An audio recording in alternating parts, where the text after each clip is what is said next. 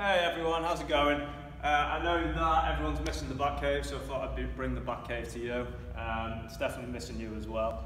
Just had a nice tidy of the place. It looks awesome and it's ready for you all to come back, so hopefully it hurries up. Okay, here's Friday's session for you. The focus on Friday is going to be quality movement.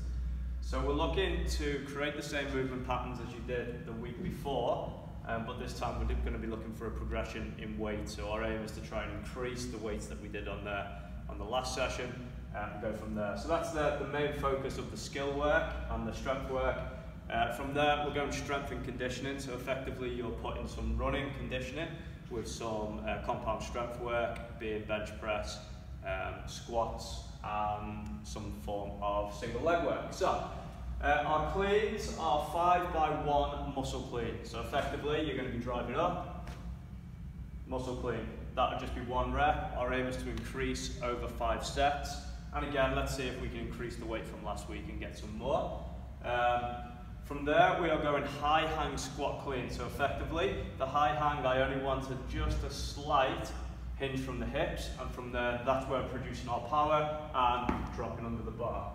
5x2, and the idea will be this, is once you've recovered, recover, back down, hit, and back in. From there, we've got 5x5 power clean.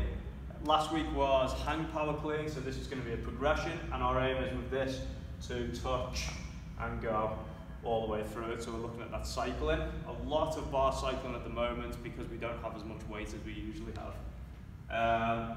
Then we've got a 16-minute every 2 minutes on the minute. So every 2 minutes we hit 5 touch and go squat cleans.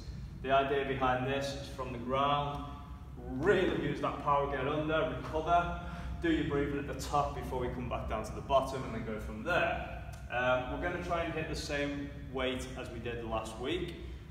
This week we can progress by doing more reps instead of less reps like we did last week. So that's part number one. Part number two is your handstand work. Handstands tutorial will be on Facebook or on YouTube or on SugarWOD. There's plenty of places to see them. There is absolutely no excuse to not be able to see them. And if you are doing them, all the movements me and Kerry are showing you via a video.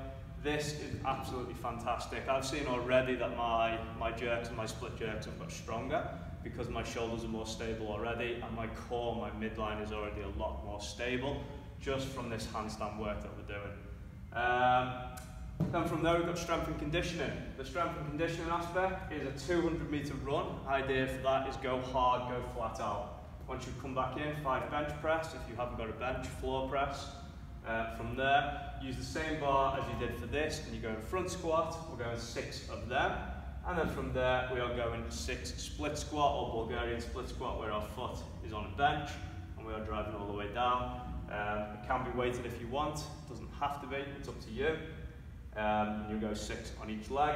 We then go 400-meter run, 5, 6, 6, 600-meter run, 5, 6, 6, 800-meter run, 5, 6, 6, and then a 1,000-meter run, 5, 6, 6. So obviously the run is increasing.